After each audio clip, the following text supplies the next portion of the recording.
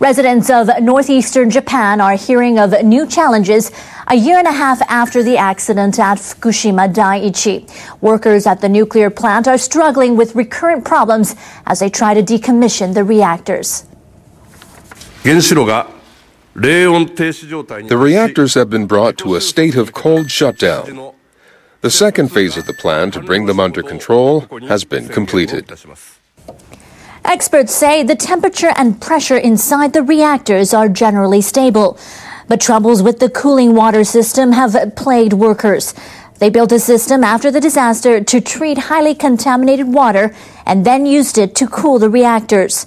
The operator, Tokyo Electric Power Company, has reported 56 instances of tainted water leaks.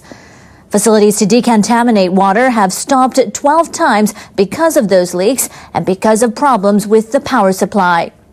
Late last month, coolant water in 3 reactors temporarily fell below the necessary levels. Workers have also had troubles with facilities and equipment that were in use before the accident. Only 16 of the 41 thermometers in reactor number 2 are working properly. High radiation levels have prevented workers from replacing those that aren't working.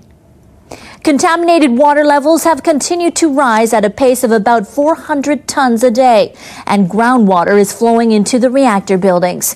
That has filled almost 90% of the plant's storage tanks.